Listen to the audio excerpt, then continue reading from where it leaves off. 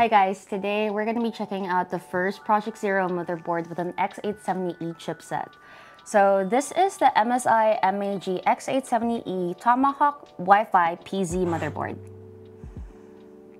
Alright, so let's take a look, shall we? So just so you know, on my monitor it looks kind of white, but in real life it's more of a silver. It's not white at all, although the writing and some of the parts are actually white. So right off the bat, the top M.2 slot has an easy clip, but the bottom two covers do not. I'm slightly sad about that, but it's not the end of the world. Now let's go ahead and take the covers off.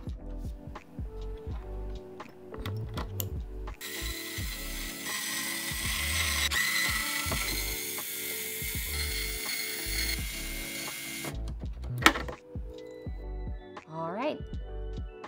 He's naked, guys. So let's embarrass him and talk about him while he's naked.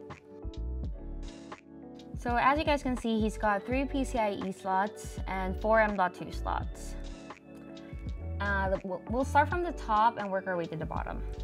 So this M.2 slot is a 5.0 slot, so it doesn't share bandwidth with any of the other ports. So you can use your 40GB USB and still get that full X4 bandwidth on this one.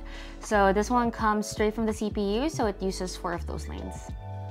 Now right below that, we have the full X16 PCIe 5.0 slot. Obviously, also straight from the CPU and uses 16 of those CPU lanes. Then we have this M.2 slot. Now you can also get full PCIe 5.0 X4 bandwidth from this one, but it's shared with a USB-C 40GB port.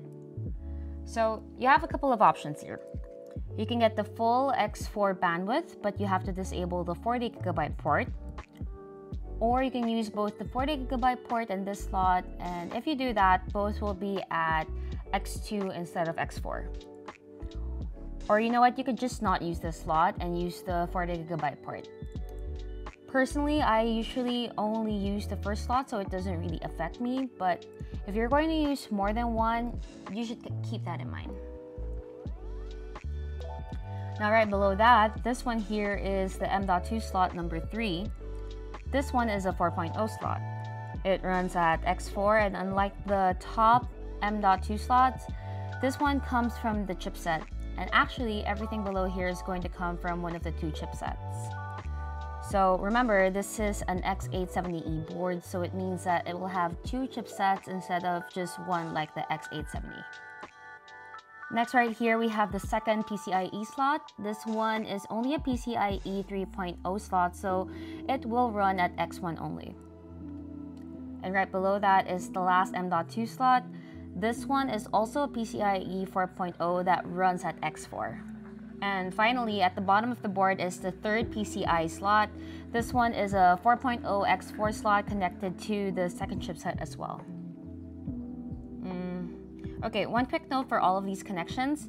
If you're using a Ryzen 8000 series CPU, you're not going to be able to run at the fastest speed and full bandwidth. The numbers I just went over are the 9000 and 7000 series CPUs. And also what I'll do is I'll find the block diagram from the manual and just edit it in. And I'm gonna put it up on the screen, and if you like, you can see it and just, pause the video. Alright, so right up here we have the memory slots. You can see that they are white. And for this motherboard, you always want to slot into A2 first and then B2. Also, I really like the colors of this board, the heat sinks, and the heat sinks all have a nice silver quality. And you know what I think it is? I think it's because the more light that shines onto it, the more white it looks. And if there's less light, the more grayish it looks. And over here you have the easy PCIe release button here. Alright, so let's put this guy up to the side so that you guys can see his ports. Okay, so let's start with the 40GB USB-C port. So these are the ones that are shared with that M.2 slot that I was talking about earlier. And below that, Okay, you know what? Wait, I'm having a hard time holding this straight. I'm gonna lay it down and let the other camera handle it. Okay, so you guys can see all the ports. It's labeled. I can't really see it because I'm back here and I don't want to block the light. But like I said, it's labeled and you guys can just pause and read all of it. All right, so let's flip it over and take a look at the back side now.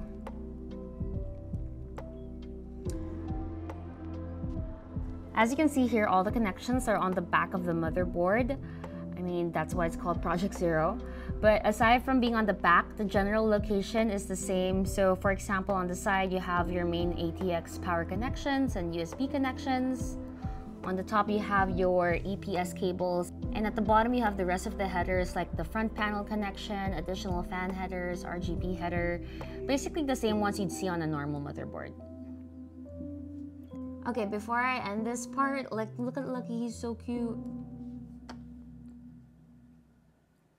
Alright guys, so that was a quick preview of the MSI MAG x870e Tomahawk Wi-Fi PZ motherboard. So I hope you guys like this type of video. If you guys did, leave a comment down below, give this video a thumbs up, and subscribe while you're at it. And with that said, I'll see you guys next time. Bye bye!